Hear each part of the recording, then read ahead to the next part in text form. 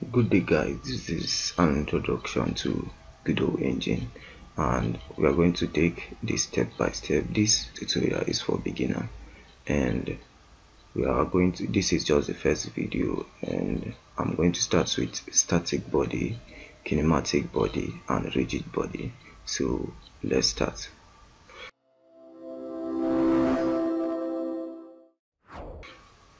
So what we are going to do is to make a ground for the game, which is we are going to start with static body. So this is 3D, then this is our special. You click the special, click this plus button and search for static body.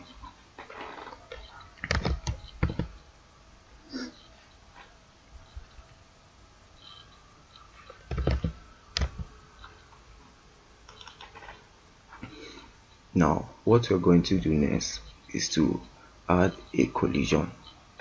Now to make this more easier, look at this warning sign here. You can see what it is saying. Just add a collision shape or collision polygon as a child to define each shape. Now what you are going to do, you click the static body, click the plus button again and search for collision.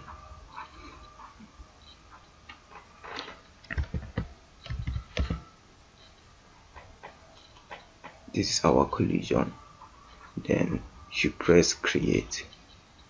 Now the collision, you are going to add a shape to it because right now it doesn't know which shape you want to use. So what we are going to do now is to click the collision and come to the right panel, to the right side of the game, and that is in our inspector, and this empty space on the shape, just search for any shape you want and click it.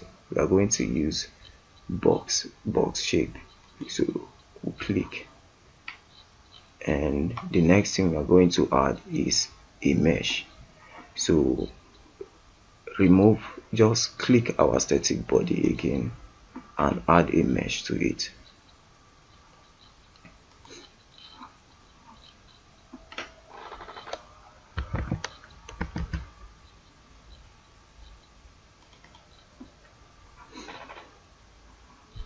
Now our mesh, we need to add the kind of mesh we want because right now it doesn't know which kind of mesh we want to use.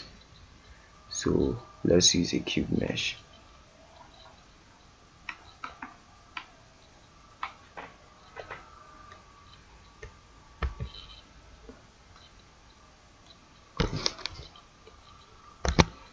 To make everything more easier and faster, we need to click and hold Ctrl and click our collision so that we can just make everything more faster for ourselves.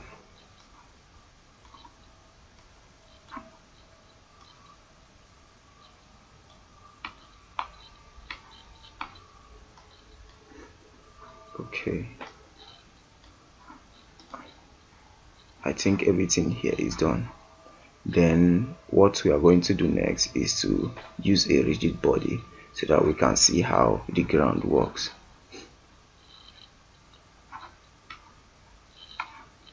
So in our next video, I'm going to show you how to use the rigid body. We are going to be taking this step by step so that you will not get confused.